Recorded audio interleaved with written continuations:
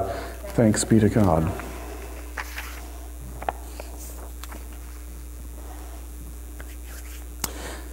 Going to class with Rabbi Sager was one of my most enjoyable parts of my week for a couple of years.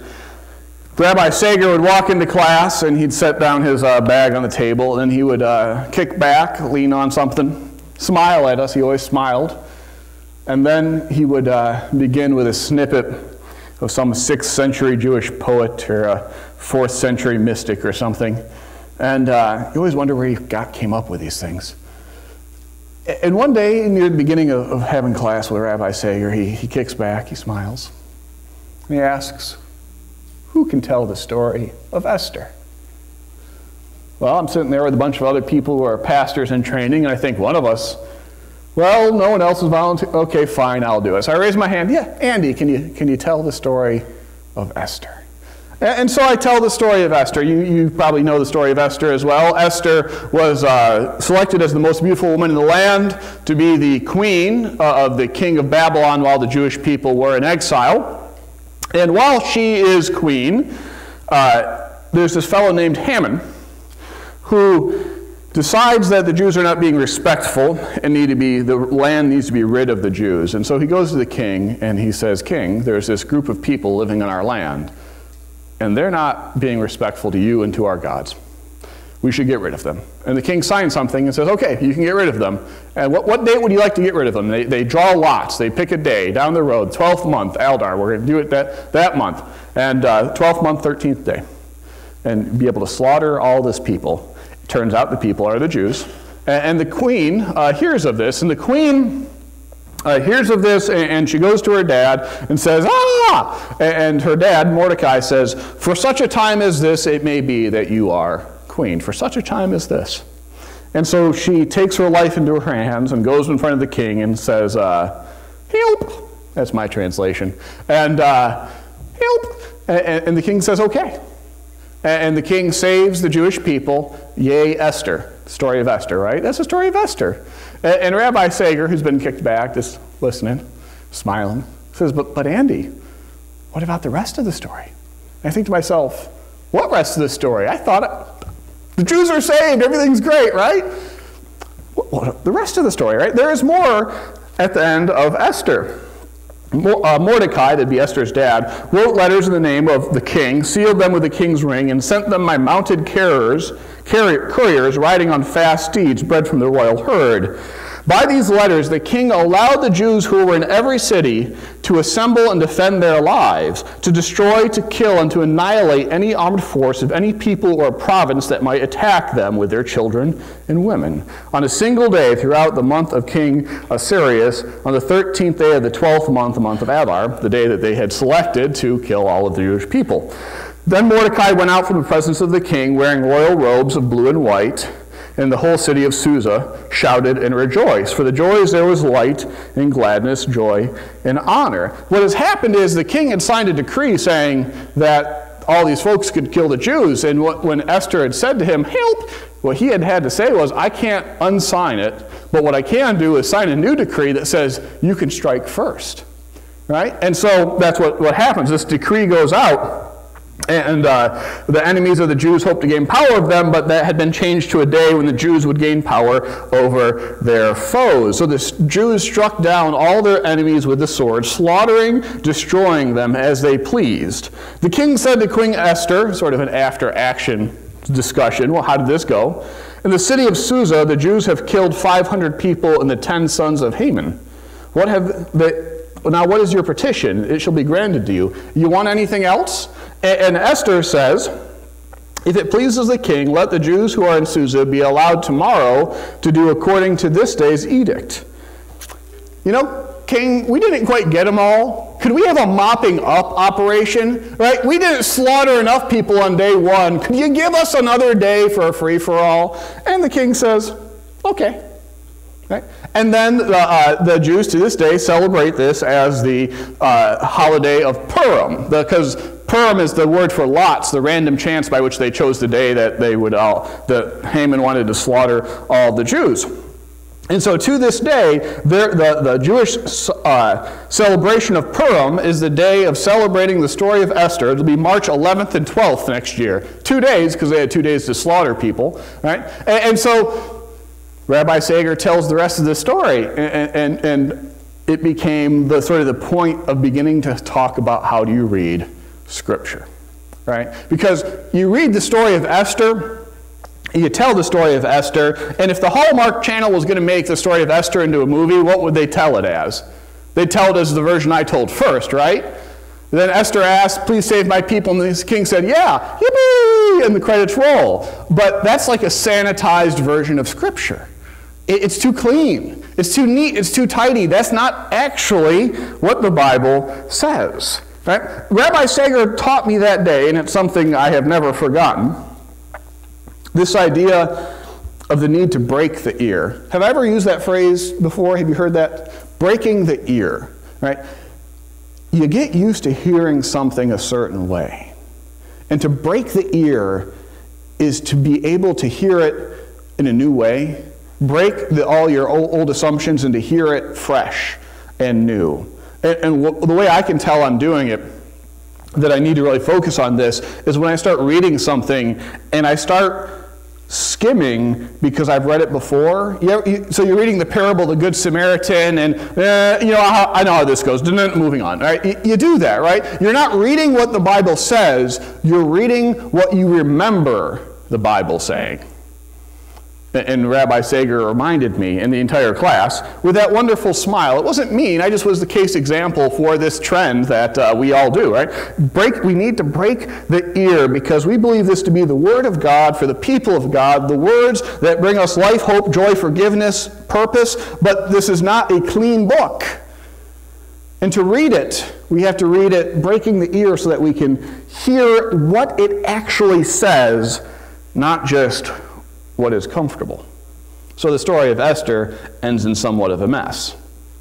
Matthew, we have a messy passage here in Matthew, a passage that is not comfortable. Hear this passage again. Keep awake, therefore, if you do not know on what day your Lord is coming. Understand this, if the owner of the house had known in what part of the night the thief was coming, he would have stayed awake. Therefore, you must also be ready, for the Son of Man is coming at an unexpected hour. The parallel structure of that paragraph lays it out pretty cleanly, right? What is being compared? Son of Man is coming like a thief is coming, right? The comparison here is between Jesus and a thief. It's not a comfortable passage to read, and in fact, one of the books on the study of the parables I was reading just skipped it, right? We're not even going to touch it. Nope, moving on, right? It is not a particularly enjoyable little comparison to make. It'd be easier to sanitize it, move on, and just kind of slide right past it. But how could we read this? How do we read this, and how do we read it faithfully? First of all, to read anything, you got to read it in context, right? This comment comes up at the time at which the disciples have asked Jesus, so, what's next? Right? They've got to Jerusalem. Last Supper, all that's about to happen. It's about to be a very Easter weekend, right? Everything's about to go down. And so they know this. And so the disciples asked, what's next? How are we going to tell the signs of the times? And so Jesus starts to tell them. He tells them, many people will come to you and will try to mislead you in my name. There will be wars and rumors of wars. Nations will fight, famines, earthquakes. Right? You who follow me will be hated. There will arise false prophets, and the love of many will grow cold. But those who endure will be saved. Now, when you see the abomination of desolation, of reference to Daniel, the book of Daniel, run for the hills, and anyone who says, there's Jesus, is lying, because when Jesus comes, there's not going to be any question, right? Anyone who says, there's Jesus, that's not him, right? So learn the lesson of the fig tree. Jesus points out, learn the lesson of the fig tree. When you see the shoots on the fig tree, you know it's almost summer. You know how to read the seasons, right? Read the seasons just like the fig tree. And this generation or this people will not pass away before this all happens. Yet, only the Father knows the timeline, and y'all are going to be like the people in Noah's day. It started raining and raining and raining, and they just said, it's raining. Wonder if it'll rain tomorrow. And they just didn't even notice it was raining until the water's up to their necks, and they say, oh, I think there might be a flood. Right? They didn't realize, they were oblivious. And so Jesus is really all over the place here. He is saying, it's going to get bad, learn the signs of the time, but only the Father knows the timeline, and y'all are going to be just like the people in Noah's day, and you're going to whiff. You're not going to understand. And then right smack dab in the middle of that, we have this little note right here. Right? We have this message about Jesus is coming like a thief. Like a thief. How do we make sense of this? Right, I was trying to break my ear, trying to understand this, trying to get my mind around this. And what I often do when I'm trying to understand a passage and I try to make the movie version of it. And what would this look like? If I'm saying Jesus is like a thief, we're coming up on Halloween, right? And if someone goes like a thief for Halloween, what would they look like? That. I'm trying to, what does it mean to say Jesus is like a thief? You look at that, and that's oddly unsettling, isn't it? Exactly. That's part of this passage. It's oddly unsettling. It's oddly unsettling in the midst of a very oddly unsettling little passage talking about the end times where we're told we're going to know, but we're going to whiff anyways. And so how do we understand that Jesus is like a thief in this context, talking about the end? To say Jesus is like a thief is not to say Jesus is a thief, but to say like means there's going to be some places where he is similar and places where he is not. And so let's figure out what a thief is. A thief is someone who takes what is not his or hers. A thief, it comes unexpectedly, and a thief is not welcome. Is that a pretty good definition of a thief?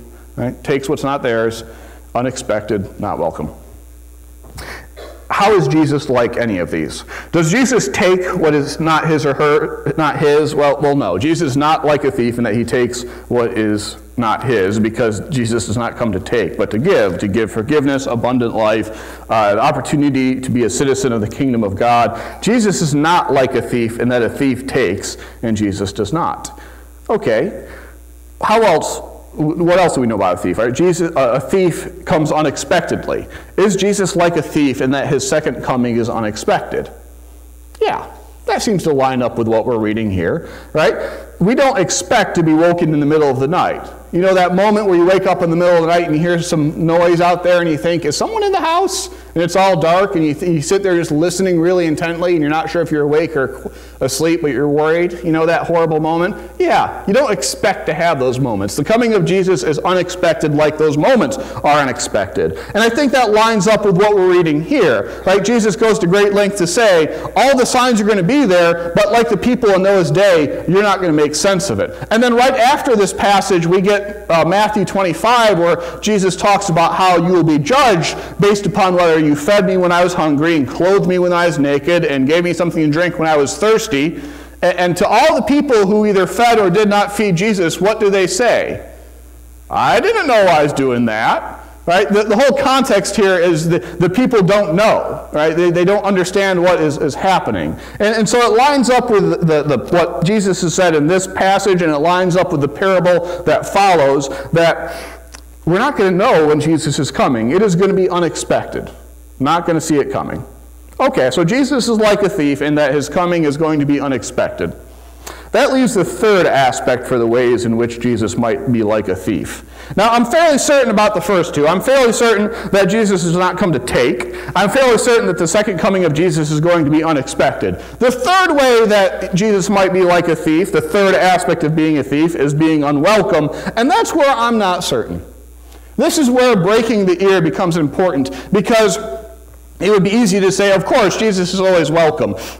Let's ponder that for a minute. Let's see whether that's always true. Right? This is speculative theology. I may be about to be interestingly right, or I could be about to be gloriously wrong. Let's see. If you go out and about during the day, you're all put together, right? You did your hair, you got up, got a shower, shaved, you're looking good. You got your plan, you're in control, you're taking care of business, and that's how you want everyone to see you. That's at least how I want everyone to see me. Right? That's good. You get to the end of the day, you have your dinner, You get comfortable, you take off anything that's sort of tight or restrictive, and you just get something nice and comfortable, and you kick back and relax, and you get to the end of the day, and there's that point at the end of the day when you have done everything you're going to do. Right? And the only thing left is either read a book or go to bed. There's that point where you're tired and you've done everything you're going to do, and for me, and maybe for you, that's the time, if I'm going to worry, that's when my worries get big. That's when my doubts, my fears, my concerns, if they're going to come out to play and they're going to get me, that's it. What about the future of the church? Is Methodist Church going to split? What about the church I serve? Am I doing right by it? Man, I got kids. Am I doing right by them? I mean, they seem to be fine, but how am I messing up my kids? What are they going to have to talk to a therapist about in 40 years that I messed them up, right?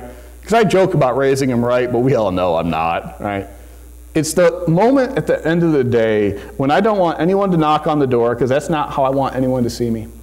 I don't want anyone to see me when I am doubting, when I'm concerned, when I'm worrying, when I'm not put together. I'd rather you see me like this, calm, like doing my thing, right? This is how I want you to see me, but no, that's not how it is at the end of the day.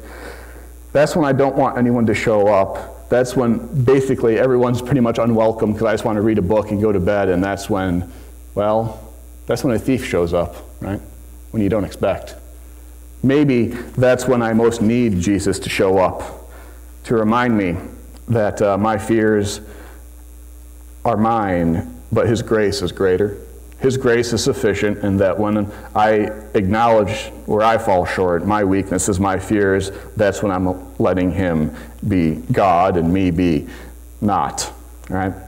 It may be that the third way, right, Jesus is not like a thief in that he doesn't take. Jesus is like a thief in that His coming is unexpected. We know that, right? But it might be this third way that Jesus might be like a thief that's the most powerful, at least for me, is that it's unwelcome but desperately needed. I don't welcome admitting how much I need Jesus' grace. Jesus is like a thief in what we hear in this little itty-bitty little 3-line parable. He is like a thief, and I think if we can break our ears and allow ourselves to read and to hear this in new ways, this can be good news. It is good news that Jesus is like a thief because He's going to show, and He might show not when you want Him to, but when you need Him.